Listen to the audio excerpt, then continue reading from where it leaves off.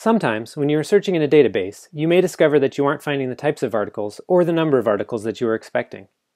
If you've tried to expand your search by altering your keywords, but still aren't getting the results you were expecting, this may mean that you want to include other databases in your search to expand your results. Some database services, such as ProQuest, include multiple databases. You might think of ProQuest as a database of databases. You can access those databases in a couple of ways. First, you can choose to search a set of databases in a field of study, such as the social sciences.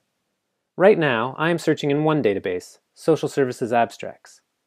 However, I can click the Social Sciences link at the top of the page, which takes me to a new search page and shows that I'm searching in multiple databases related to the social sciences, 12 databases in all.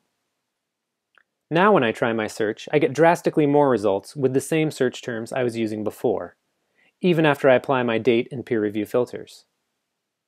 However, if this still doesn't give you the results you were expecting, you can also search in all of the databases available in ProQuest by clicking on the All Databases link at the top of the page.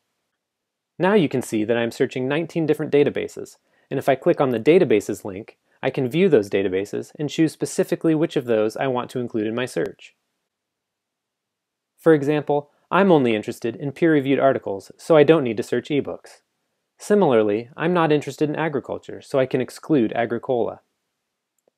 Now I'm searching in 17 different databases, and once I apply my filters, I see that my results have expanded greatly. If at this point you are still not seeing the results you were expecting, you will want to reconsider your search terms and/or include subject headings in your search.